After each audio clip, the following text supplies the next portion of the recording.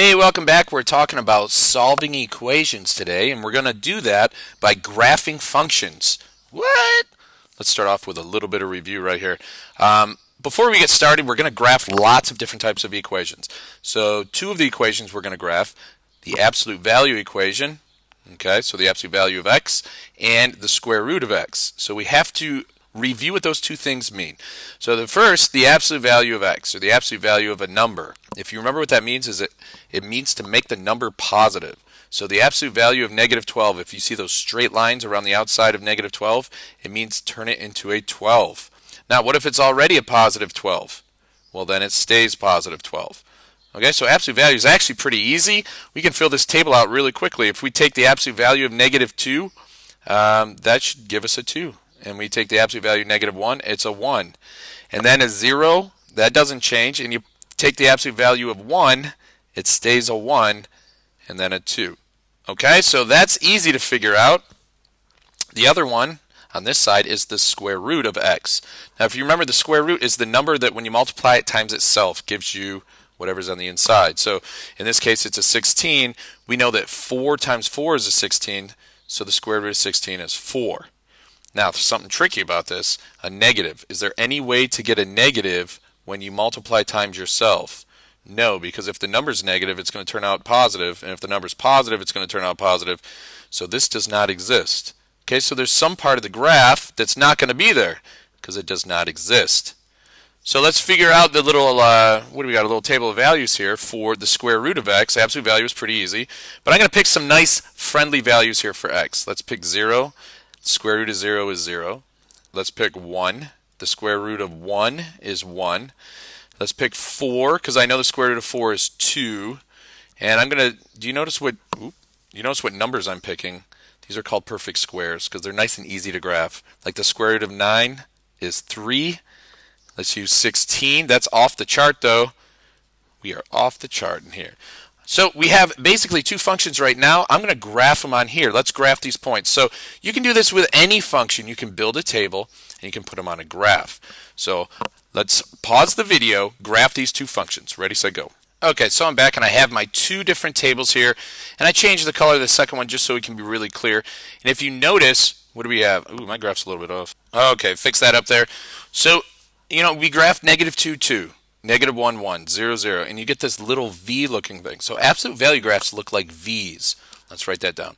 And then for the square root, if you notice, that one's a little bit curved. It kind of goes out like this. So at first, it's going up, you know, at a regular rate, and then it kind of slows down so that it goes up less quickly. So anytime if you want to look at a function, that kind of looks like that, you can graph it. Now, here's the question. Where do they equal each other? Where does the absolute value of x equal the square root of x? Well, there's two places right here that we can see graphically. So I'm going to zoom in right there. You can see that they equal each other right here at 0, 0. And they also equal each other right here at 1, 1.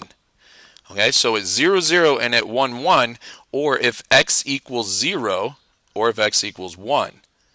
Those are the x values where they equal each other. This side will equal that side. Well, that's what we're going to do today. We're going to take graphs and we're going to look at where they equal each other. And luckily we have our technology. You're going to need your calculator because we're going to have the calculator do most of the work for us. Some things to know before we get started. There are some common shapes of graphs that you should know about. Absolute values, we just learned, look like a V when you graph it.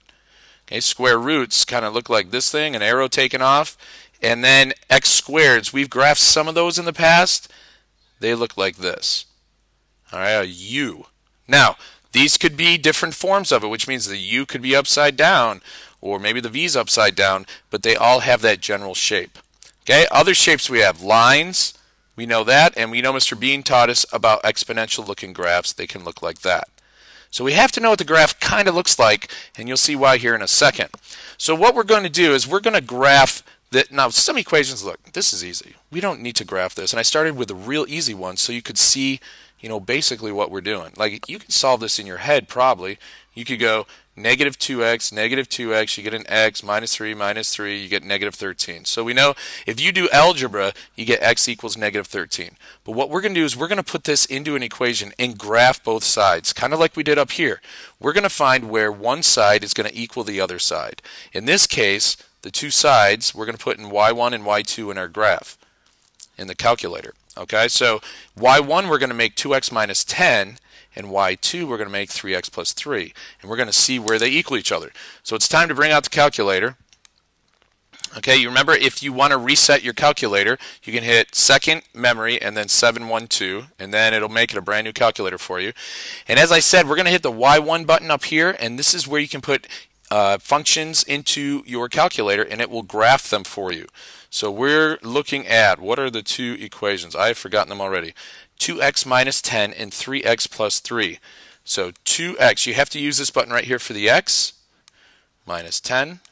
And then I'm going to go down, and then 3x plus 3. All right, we've put that into your calculator. Does it look right? Looks good to me.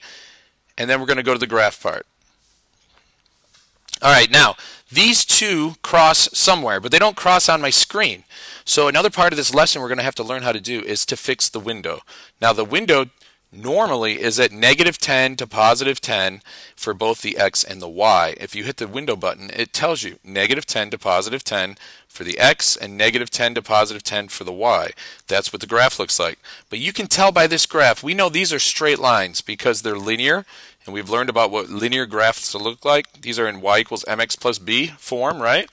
So these are going to be straight lines, and they're going to cross way down here somewhere. So to see where they're going to cross, I'm going to have to go further to the left. That's going to be my x minimum value. And further down. That's going to be my y minimum value. So there's no right answer for this next part. We just need to play around with the window so that we can see the graph. So what I'm going to do is change this to negative 40. That's a guess. And I'm going to change the y minimum maybe to negative 50. All right, I hit enter and I go back and I look at the graph. Maybe it works, maybe it doesn't. For us, those two values work because now I can see where they cross on the screen. Okay, so the first thing that we need to do is fix the window so that we can see where the intersection is. Because sometimes it's not going to be on the graph in front of us. And now is the easy part. We just have to calculate. So we're going to hit second and then calculate the intersect. That's choice 5. So I hit the 5 button. Now, you could have up to, let's look at this. How many different y's are there? There's 9 y's on here. So that means 9 different lines you could have on your screen at one time. So when you hit second, calculate the intersect, and you're here, you're going to have to tell it to 2 curves. So the first curve, it's on the blue curve. You can tell the equation up here. You hit enter. It's on the red curve, different equation. You hit enter. And then take a guess. Do you want me to take a guess somewhere around negative 15? Yes, I do. And it finds the intersection for us. So this one, x is going to equal negative 13. Right now, I'm not too worried about the y value, but we're going to know that the x equals negative 13. Now, I have this nice little picture here. I'm going to take a picture of it. Beautiful picture. And let's copy that, and we'll put it down in the notes. Okay, so we're going to put the solution. We're going to write it down here as x equals negative 13, because that was our x value. All right, and that's it. And that's how we found the solution, by graphing it. Now, one more thing before you do number 2 by yourself is I'm going to show you how to reset the window in the calculator. Let's go back to the graph.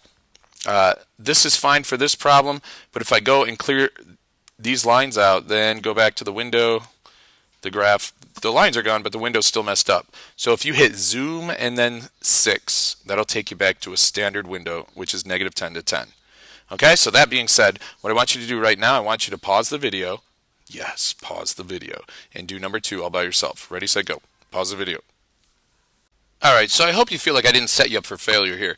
We put the 2 equations in, you go to the graph, and now look what happens. There's nothing on here. So you have to be a little bit savvy. We go back to the equations. Let's look at them. Well, I know this, y2 equals 12. Y equals 12. The y-intercept is 12 on that, so I need to go way up to 12, but my window only goes up to 10. So I need to fix that window. I'm going to go down. Now, if I want to go higher, that's the y value because it's the y-axis. Let's change that to 20 and see what the graph looks like. Ah, I can see it now. Okay, so this is y equals 12. This is the line y equals 12. It's constant. All right, we learned that before. It appears as though I need to go more to the right this time. So to fix the window there, we're going to change the x max value. Let's go to 50. Is that far enough? I don't know. Let's check it. It appears to be far enough. So when I calculate the value, so I can calculate the intersect, I can hit enter, enter, and then enter a third time, and I get 28. So that solves that problem right there. And one thing to notice before we move on from that one, notice how on the top I had to use parentheses around the 2x plus 4. Make sure you do your order of operations because it's that whole quantity 2x plus 4 that's divided by 5. So when you put it in y1, make sure that that's the way you did it. All right, next one here. Well, we need to learn a couple things. We need to learn about parentheses and using the squared button in exponent if you don't know how to do that, and the absolute value. We're going to ask you as you solve these to round to the nearest hundredth. All right, so I'm going to do number 3 and 5, and then you can do these two by yourself.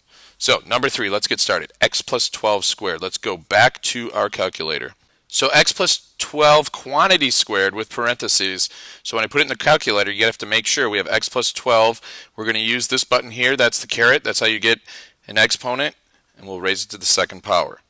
Now that needs to equal, back to the other one, 2 times the absolute value of x. So you have a 2 times absolute value of x. So here we're going to put 2 times the absolute value. Now absolute value is under the math. You got to hit the math button and go over to where it says number. And the first thing you see is abs. So that's the absolute value of x. Okay, so I look at my graph. Oh, my windows still mess up. I'm going to hit zoom 6. Now, at the beginning I told you, hey, we have to know how these things are shaped. We have V's, we have U's. We have one of these is a squared, so it's going to be a U, and one of them is a V. That's important because if we look at our calculator, here's the V, and the U's over here.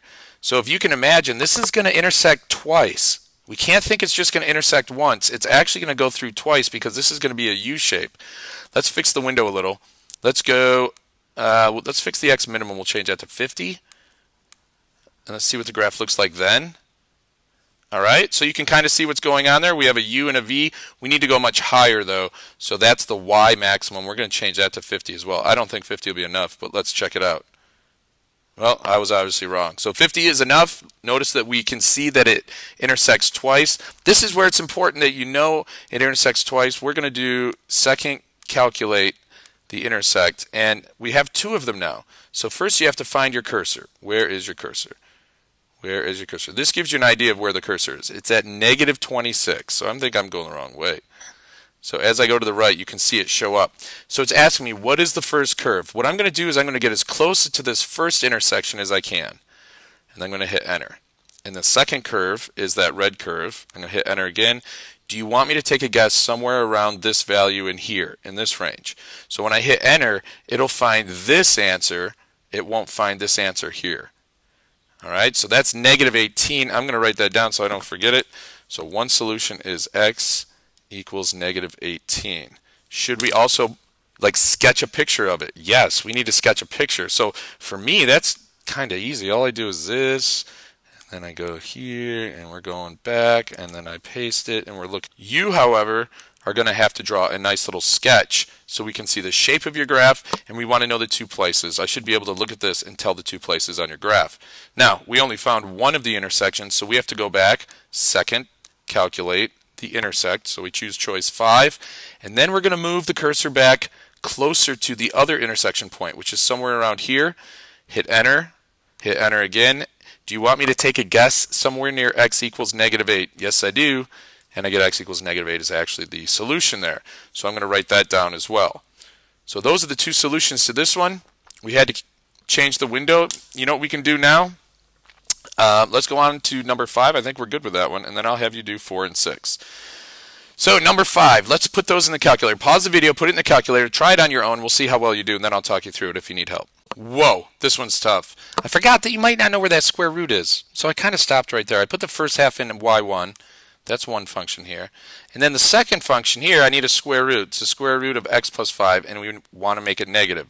So I'm going to type negative square root. So it's second, the square root is right here. It's above the squared button. And we're going to have x plus 5. And then at the end of that, we have a minus 8 on the outside. So you need to go to the right. Notice how that stopped the square root, and we do minus 8. All right, so I want to know, where are these 2 going to be equal? I'm going to graph them to find out. So according to our graph right now, whoa, I notice I have x to the 3rd. This is kind of coming down there. That is a square root function. Let me move down a little bit. Let's change that window. We're going to change that y minimum to about negative 20 and see if that helps us out. And again, these numbers, there's no right answer for that window. Maybe you did negative 30, but I could kind of see that negative 20 was going to be enough. And now we have 3 answers to get on this one. So sometimes there's 3 answers. Yeah, there are. So I'm going to calculate the intersect. I'm going to go left to right because that's just a good way to do it so we don't forget any. So I'm going to hit enter 3 times. And the first answer is going to be negative 2.14 because that rounds up. There's an 8 there. So let's put the sketch in here. All right, so sketch it out. And then put your solutions. We get negative 2.14. When you find the other two, you're going to get x equals 0.37 and x equals 1.77. So those are solutions, and they're rounded to the nearest hundredth. Okay, I think you have enough right now. I think you should be able to do 4 and 6. So go ahead and solve with the calculator numbers 4 and 6. Go. Pause the video. By the way, you can't fake this on a mastery check. You better pause the video and do it. Okay, so we're back here. Here's what I got. 2 lines. They intersected way up here, and I had to go way out. So here's the window that I eventually used. Yours could be a little bit different. That's okay, but I get x equals 12 for that. Shouldn't be a problem. Now, 6. I wanted to show you a little trick. So I put 6 into my y1 and y2. Not a problem there. And I'm going to go to the graph, and I notice this. So I'm going to go more to the right. I'm going to go up a little bit. So I'm going to fix my window. Let's go 15 for the x max, and we'll go 15 for the y max, and we'll see if that gives us a good view here. Okay, pretty close. Now, this intersection point is pretty clear the way we have it right now. So let's find that so we have that answer. Second, calculate the intersect. And I'm going to go over to that point there.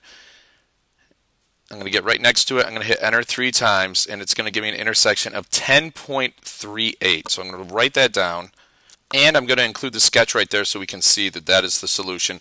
Now this other solution right here, this is what I wanted to show you. There's a feature. First off, 2 features. Number 1, if you go into the mode, you can change. You go down 7 times. See where it says full horizontal or graph or table. I'm going to change this to horizontal and hit enter. Now what you can do is you can go to your graph, it'll show you the graph, and it'll show you the equations. So that might be useful as you're doing this, because then you can go to your window and you can go back to this, and it keeps the graph right up there for you. But the other thing I wanted to show you how to do is how to use the zoom button, and we have a feature called zoom box. So that's choice 1. And what you can do, see this area right here where they intersect? I want a better picture of it, so I want to zoom in. So if you hit enter with the zoom box, you can then scroll over and scroll up, and notice how it makes a box. Now, the box you make is going to be the new window for the calculator, so it will zoom in right to here. That's zooming in pretty good. Hit enter, and you can clearly see where they intersect, and that might make it easier to calculate the intersect. Now, when will this be useful? This would be useful if you're not sure, maybe the 2 lines are close to each other and you don't know if they intersect once or twice, because one might be nonlinear. So you can zoom in and actually get a better picture of it. Answer here 5.26. So I will write that down too. Now, I put a little reference guide right here. Remember, we started by resetting all the memory right there, putting equations into the calculator as functions, looking at graphs and windows and resetting the windows in there, zooming out. We didn't talk about that, but you can see what that does. You have to hit enter after you hit zoom 3. Drawing a box we just talked about. Looking at graphing equations simultaneously. That is the mode change, okay, where you can see that. That's actually pretty cool. Check that out. You can do that. And then if you wanted to do, like, when you quit, see the graph stays up there, and you could do some, like, you want to do some math and stuff and work out numbers, but the graph stays up there, so that's pretty cool.